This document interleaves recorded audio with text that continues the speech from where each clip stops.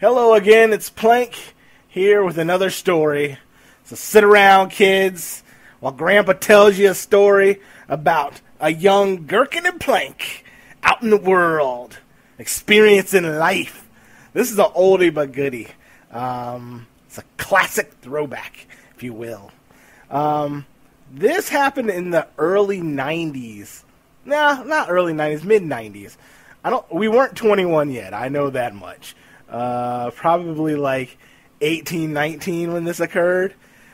Anywho, it was New Year's Eve, and we were both working at Waves Music, which was a CD store out where we lived at. Yes, there were stores that sold CDs.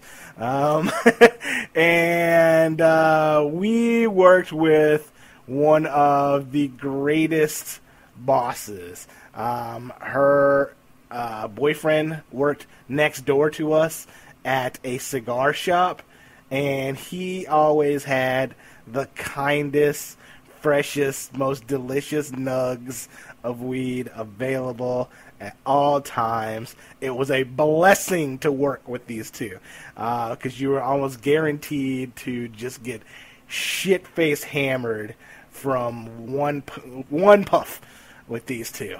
And they were trained marijuana assassins. So we decided that we all were going to go out for New Year's Eve together. A whole group of us that worked at Waves and the cigar store next door. But Gherkin and I, we weren't 21 yet, so we had to sneak in to a bar. So there's about a group, I want to say, of 8 of us. But before we decide to go, we think it's a grand idea to get some gel tabs and trip on LSD to make this New Year's Eve very eventful. So, prior to the engagement, we gather up our contacts, get some LSD, take the hits. We're on our way before it kicks in. And we sneak into the bar. Nobody is the wiser. We're all hanging out, chit-chatting, having a good little time, and things like that. But I forgot to mention this. We grew up in a very small town, so everybody knew each other, and everybody kind of hung around with each other. So, to the point of the story, we're all partying, having ourselves a good time, and the LSD starts kicking in. And this is a nautical-themed bar/restaurant. So there's a lot of fish around and a lot of like hanging stuff from the ceilings and things like that. So as this LSD is starting to kick in, I'm really having a good time. Things are floating. Things are swimming. Ariel's singing in the sea. Sebastian the crab is passing me drinks. I'm having a great time. And then I look, and who do I see coming in to the bar to also have a great time this New Year's Eve was my mother and my older brother, all right, with their friends. So, of course, they see us. Hey, everybody, how's everybody doing? There's 8 of us, and we're all tripping balls in this restaurant. Everybody's just kind of froze, like, we're okay, just having a good time. And she's like, are you guys okay? Oh, yeah, we're all good. We're having fun. All right, well, we're going to go get some drinks. We'll see you around. Okay. So, here we are. My mom shows up while I'm deep into this LSD trip. So I decide I'm gonna leave the bar, go into the little foyer area. In the little foyer area, they have a little gift shop and things like that. My older brother shows up, and he's just talking to me like nonstop, like about I don't know, because the fucking LSD has kicked in, and I'm having a great time. And I'm taking a look around, and he's like, are you okay? I was like, yeah, these fish, they are swimming everywhere. And he's like, how fucked up are you? Very fucked up, brother. Very fucked up. And he's like, all right, well, have yourself a good night. Sure thing. So we decide that this scene is starting to get a little too real. A little too much action going on for this trip. So we all decide we want to smoke, to ease it back a little bit, get blazed. So we go back to our boss's place. And they had just moved in. They really hadn't furnished the place yet. And they, they had the small stuff, couple chairs, some curtains up and things like that. But I remember walking around in this house, checking things out, and the heater kicked on, and the air from the heater was hitting the blinds and the curtains, and it was just waving around, and what felt like an eternity of me standing there staring at these fucking blinds, until somebody, kicks me out of the trance, and I was like, oh shit, yeah, I gotta go piss. So I go upstairs to go use the bathroom, and I see myself in the mirror. And I'm going to tell you out of my own experience, do not look at yourself in the mirror while you're tripping. It was a little unsettling to me, watching my face fucking melt and do weird shit like a lava lamp. So I had to basically run out of the bathroom while zipping up my pants, trying not to get my dick stuck in the zipper. Somehow, I have no idea how this occurred. We ended up at another friend's house. We had to drive because the car was there, so we drove, fucking tripping balls, to this other friend's house, and hung out there for a little bit, riding this out. So we decide that it's probably best not to drive anymore. We're really fucking peaking, and that weed is just, it's just so much going on. So I was like, I'm going to call for a cab to come pick us up. But I didn't know the number. And this is pre-cell phone, major cell phone days. So I asked for a phone book. Dude gives me a phone book. Go to make a call.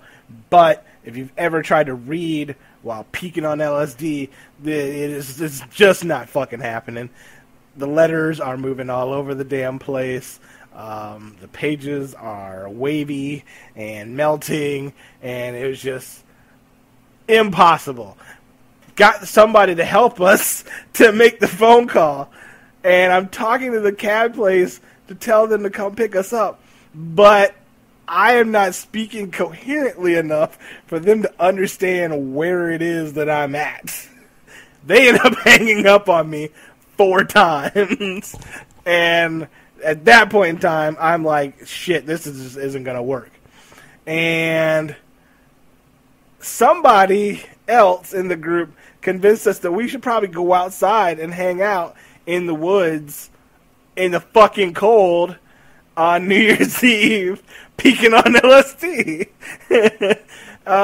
So Gherkin and I decided we're going to fucking go get some fresh air, smoke some cigarettes, assess the situation while we're still peeking on LSD.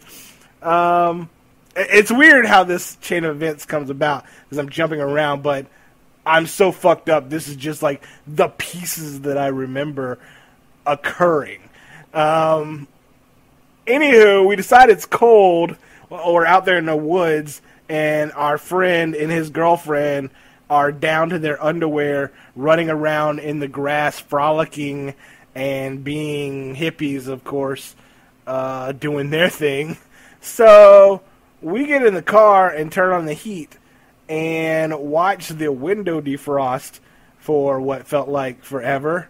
And after the window defrost, I say to myself, dude, Gherkin, I can fucking do this. I can drive us home.